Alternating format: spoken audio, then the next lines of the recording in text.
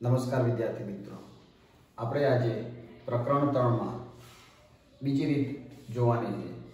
બીજી રીતનું નામ છે ચોકડી ગુણાકારની રીત. કેમર ગણિતશાસ્ત્રીના નામના આધારે એને કેમરની રીત પણ કહી શકાય.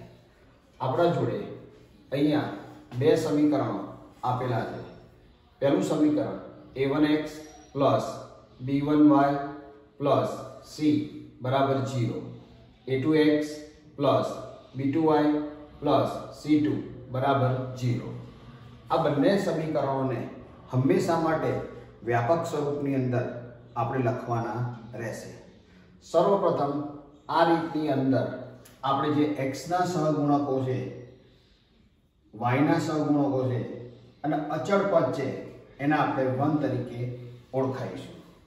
તો સૌપ્રથમ x ના જે સહગુણક છે, પહેલાનો સહગુણક a1, બીજાનો સહગુણક a2, y ના સહગુણકો છે b1, b2, c1, c2.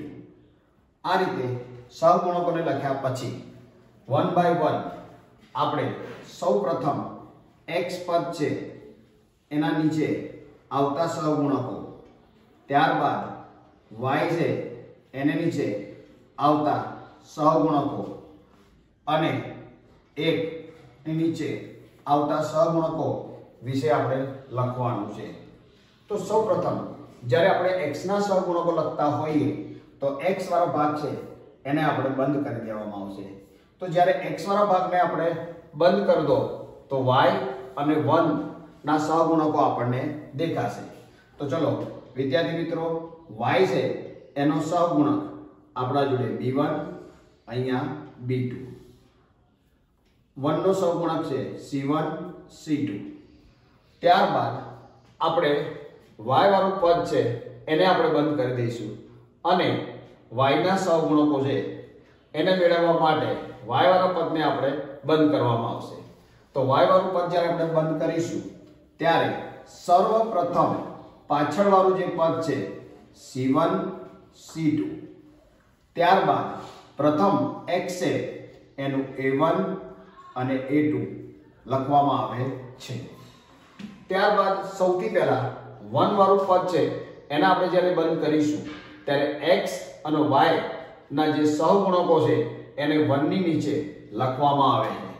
તો આપણે આ પદ છે એને આપણે બંધ કર્યું તો અહીંયા સહગુણક a1, a2, b1, b2 આ રીતે લખ્યા પછી સર્વપ્રથમ આ બંને પદો છે એનો આપણે ગુણાકાર કરીશું.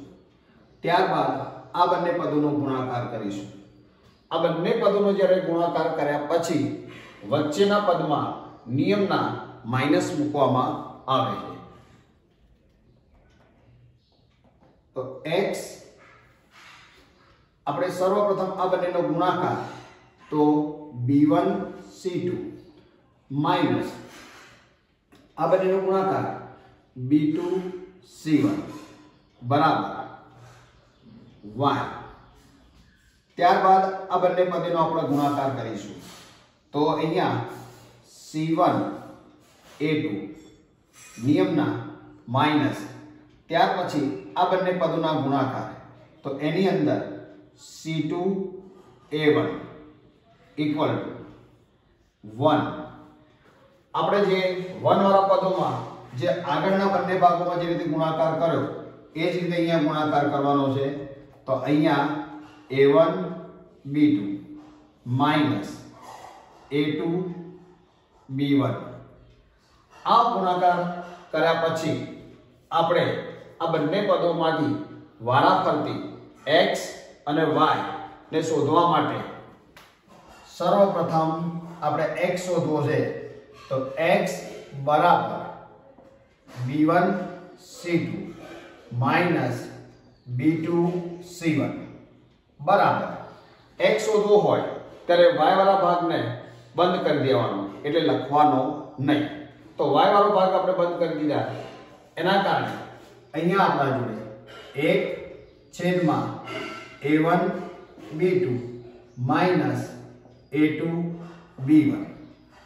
હવે આપણે x ને સૂત્રનો કરતા બનાવવા માટે x બરાબર x ના નીચે જે પણ આવેલા સહગુણકો છે એને આપણે સામેની બાજુએ લઈ જઈએ b1 c2 b2 c1 a1 b2 a2 b1 જે આપણે અહીંયા x ની કિંમત મળશે y ની કિંમત મેળવવા માટે ફરી પાછું આપણે x વાળા ભાગને બંધ કરી દેવામાં આવશે અને x વાળા ભાગને બંધ કરવાના કારણે y બરાબર અહીંયા પાછળનો જે ભાગ છે એના સાથે આપણે સરખાવવાનું રહેશે તો y ની નીચે સર્વપ્રથમ આપણા જોડે c1 a2 c2 a1 બરાબર 1 a1 b2 a2 b1 લખવામાં આવે છે વિદ્યાર્થી મિત્રો જે રીતના આપણે x ને સૂત્રનો કરતા બનાવ્યો એ જ રીતે y ને પણ સૂત્ર કરતા બનાવીશું તો સર્વપ્રથમ છેદમાં આવેલું પદ છે એને આપણે ઉપરની તરફ એટલે c1 a2 c2 a1 છેદમાં a1 a2 a2 b1 લખવામાં આવે છે તો આ રીતે આપણે x અને y બંનેના ઉકેલો મેળવી શકાય છે વિદ્યાર્થી મિત્રો આ જ રીતે કોઈ પણ સમીકરણ આપેલું હોય તો એને ચોકડી ગુણાકારની રીતે આપણે ઉકેલી શકીએ છીએ આ વિડિયો પોઝ કરી અને સૌપ્રથમ આ ભાગ તમે ઉતારી લેશો